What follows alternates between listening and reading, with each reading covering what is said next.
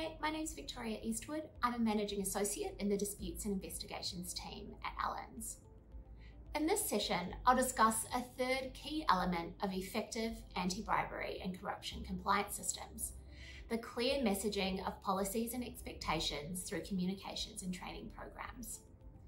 Effective internal communication and training programs are important for businesses of all sizes for a number of reasons. They help articulate a business's culture, ethics, and values. They deter bribery and corruption incidents by enhancing awareness and understanding of a business's policies and expectations. They can equip staff with the knowledge and skills they need to identify and deal with bribery and corruption risks and issues.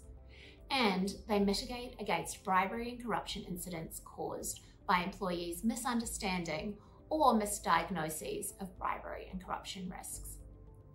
The key things that should be conveyed by internal communication and training programs, no matter the size of the business, include a clear zero-tolerance approach to bribery and corruption, information on the specific bribery and corruption risks a business faces and an employee may face in their role, and the policies and procedures a business has in place to mitigate and respond to these risks.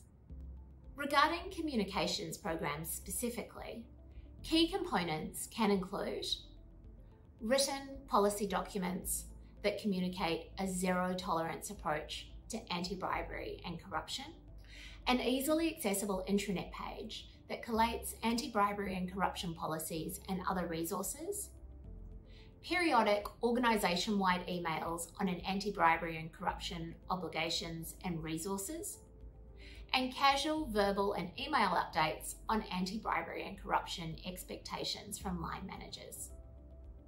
In smaller organisations, there may be more scope to rely on casual communications by a person responsible for anti-bribery compliance, and in a larger organisation, an institutionalised communications program is more likely to be necessary.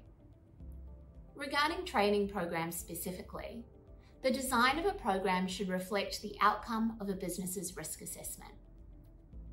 Training should be provided during induction, then every year or two thereafter, depending on the level of bribery and corruption risk that a business faces. Board members and senior managers, employees with high exposure to bribery and corruption risk, and employees with significant anti-bribery compliance responsibilities are best served by receiving live training. Other employees can receive recorded training. Whether employees receive live or recorded training, training should reflect the actual bribery and corruption risks a business faces, provide information about the anti-bribery policies and procedures a business has in place, and discuss avenues for reporting bribery or corruption incidents. Training is most effective when it is accessible, engaging, practical, and scenario-driven. One other point to note are that training records can be maintained so businesses ensure that employees are complying with their training obligations and demonstrate training measures to regulators and other stakeholders.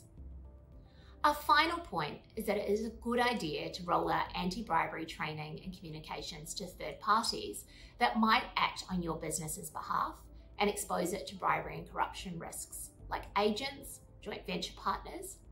In our next session, we'll provide more information on this issue by zeroing in on the management of third-party risks.